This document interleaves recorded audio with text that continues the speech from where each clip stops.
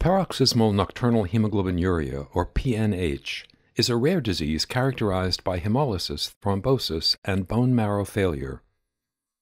Intravenous anti-C5 monoclonal antibodies are the standard treatment.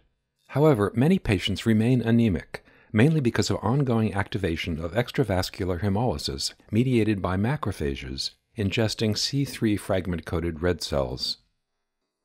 Now, 2 phase 3 trials have evaluated the efficacy and safety of Iptacopan, an oral complement factor B inhibitor in PNH. Both international open-label trials enrolled adults with PNH with mean hemoglobin levels of less than 10 grams per deciliter and no laboratory evidence of bone marrow failure. In the randomized APPLY-PNH trial, 62 anti-C5 treated patients were assigned to receive Iptacopan twice daily, and 35 were assigned to continue anti-C5.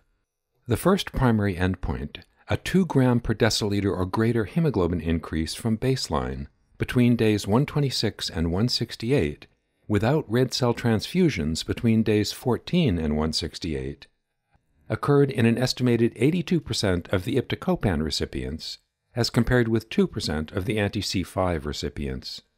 The second primary endpoint, a hemoglobin level of 12 grams per deciliter or higher, also favored Iptacopan, occurring in an estimated 69% of recipients, as compared with 2% of anti-C5 recipients.